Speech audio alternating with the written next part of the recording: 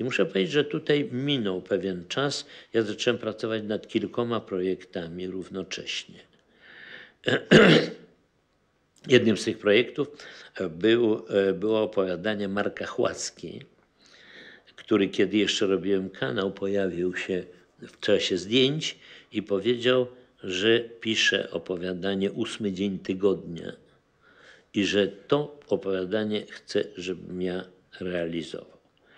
Ja skończyłem film, okazało się, że ten scenariusz on już sprzedał Aleksandrowi Fordowi, który robi z tego film. No ale on mówi, pisze inne opowiadanie, ale to opowiadanie było tylko w jego głowie na razie i w jego opowieściach. Miało to kilka tytułów, jeden tytuł był Wielki Bluff, pamiętam, od tego się zaczynało. I Marek Hłasko był urodzonym scenarzystą.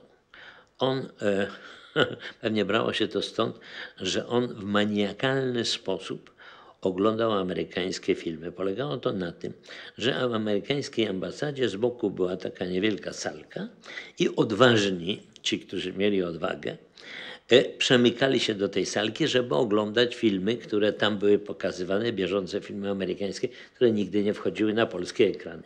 No, wejść można było, ale trudniej było wyjść z tej salki, bo tam już stała milicja i czekała na tych amatorów, którzy musieli się tłumaczyć, co oni tam robili.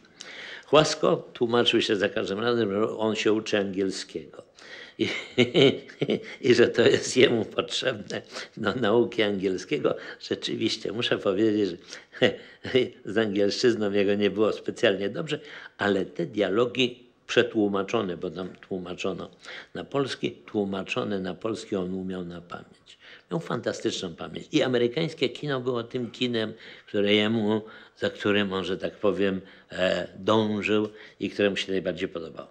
Wymyślił opowieść o tym, jak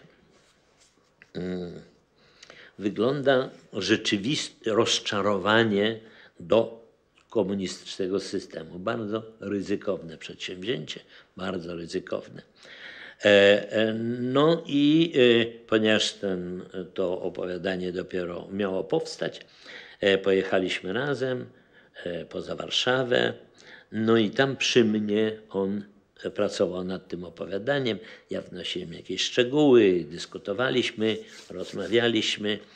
Kiedy już to opowiadanie było mniej więcej takie, że można było myśleć o tym jako o przyszłym filmie, Hłasko w swojej bardzo takiej,